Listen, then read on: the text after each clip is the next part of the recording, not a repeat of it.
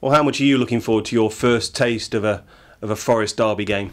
Yeah, looking forward to it. You know, I think more than anything, looking forward to it because we've been in good form of late. So yeah, we've been pleased with our return certainly over the last few games. So yeah, we're going into it looking forward to the game really. It's time for cool heads though, isn't it? Because they can be heated, these sort of games, but you need to be cool on and off the pitch, really, don't you? Definitely. I think it's a case of, no point getting sent off, making a reckless, stupid challenge where, a player could get, stretchered off and be out injured, because you don't want that.